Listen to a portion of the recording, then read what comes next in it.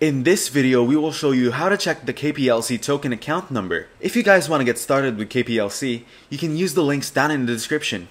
To check your meter box, locate your KPLC token meter box.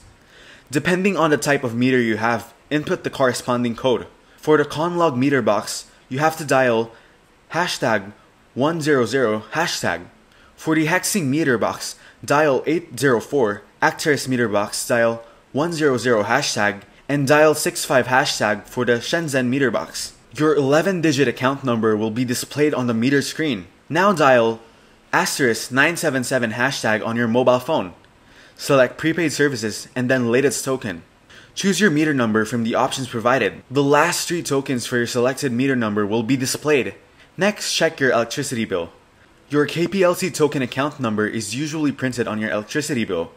Look for a section labeled account number or meter number. So that's how to check KPLC token account number. Make sure to use the links down in the description to get started with KPLC. If this video was helpful, please consider leaving a like and subscribing to my channel.